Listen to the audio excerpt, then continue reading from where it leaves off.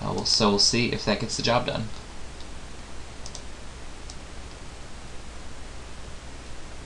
Alright, after I get my screen back down to where it should be, we'll check out my opening hand. It would be a fine hand if I had some white sources, so I am going to have to mulligan this. And this would be a really nice hand if I had some white sources. Hoplite into glare, or into I'm gonna glare my own hoplite. Hoplite into chosen by Heliod. Yes, I have to mulligan, unfortunately. Ew. Yeah, I gotta mulligan again.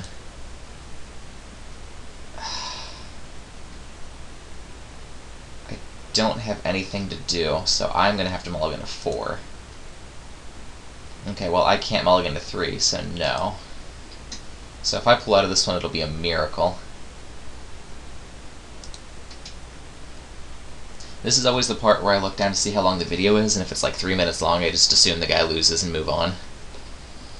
Okay, so we got our other source. And he has no pressure on the board, so things are not as bad as they could be, right? Alright, does he have a 2-drop to smash my face? No 2-drop. Alright. We're on our way. We've got our 2 mana down. Gotta hunt the hunter for whenever we draw a green creature. Which, actually, thinking about my deck, I'm a little sparse on green creatures. And so this one might actually come out just depending on how things go. Okay, there we go. I've got a creature. I'm the first one to play a creature in this game. Here we go, 20-turn clock. Beware the hoplite. I actually have something to do next turn. I can Divine Verdict whatever this awesome thing is he's about to play. I don't know that that's the thing that I want to Divine Verdict. If I can get a green creature, I might like to fight this. Right now it only makes a single mana, so I'm not too worried. Okay, I get another forest. If I wanted to, I could take this down.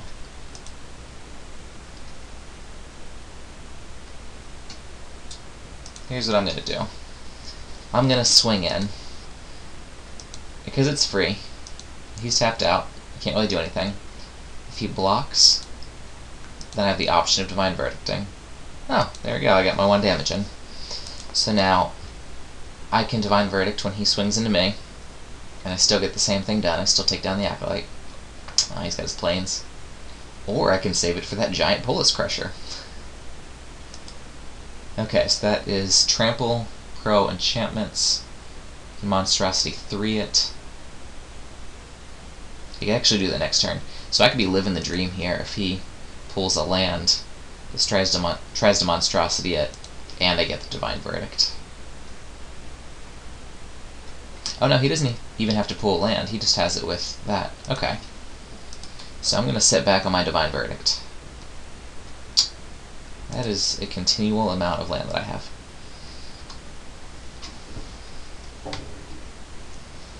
Okay, well I don't have any action, but I am about to blow up his Polis Crusher, so I'm okay.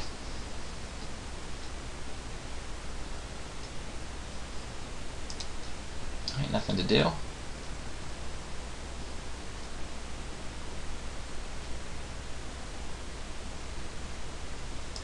He's got his land in case he wants to also attack with the Acolyte. No blockers. He did Monstrosity it? Okay. Well, not what I was hoping for. There's the Battle Master. So he's got plenty of green creatures to fight, I just don't have any green creatures to make them fight. Okay, so he's got a bunch of dudes out. That's why he did Monstrosity.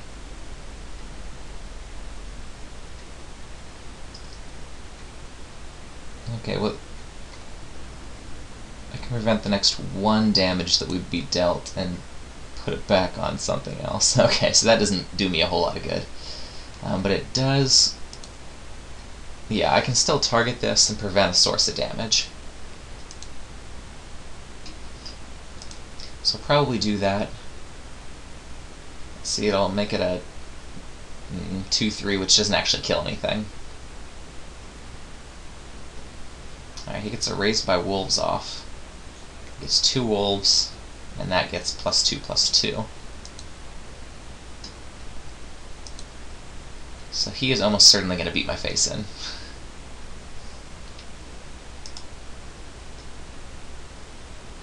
He does not have enough mana to monstrosity this.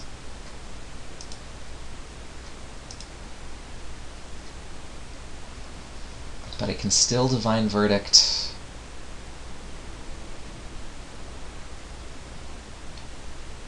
So I can block over here and absorb and Divine Verdict this. That could later be a 4/4 with trample.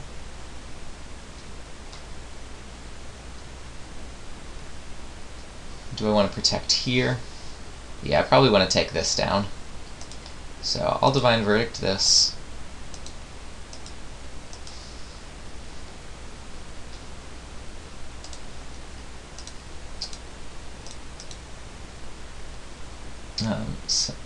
Since I can't really get any more than one, I'll just divert the damage over that way. Although I'm pretty sure that it won't work because this prevents all the damage.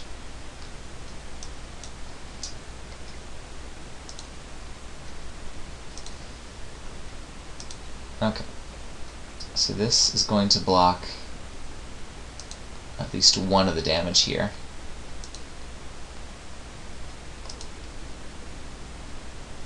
So that'll trample through for 1.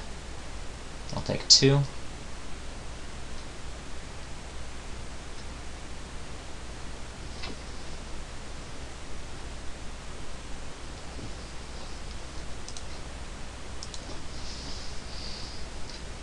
Okay, so my life total's not the problem, but his board presence is. And I need something that can take down the Polis Crusher.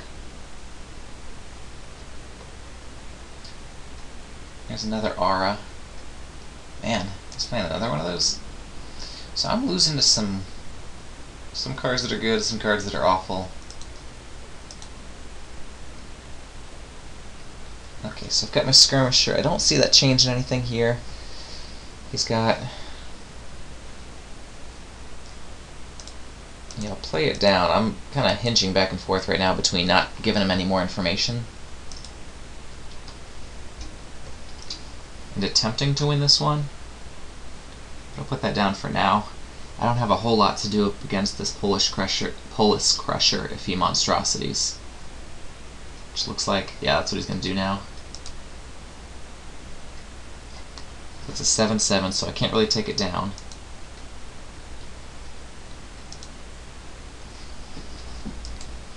Yeah, this time I think that I might just shell up and wait for some more information on him. Okay, I can't take one of those down without any kind of pain. 7, another 4. Okay. So I'll have to block there. So he'll get me for 9, take me down to 4. And unless there's a Wrath in my deck that I forgot that I drafted, I think I'm pretty much done. Let's see, what do I get?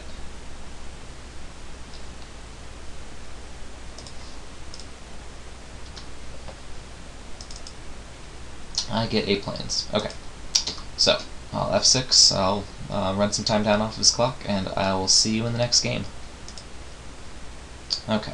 So, saw an artifact, 1 enchantment.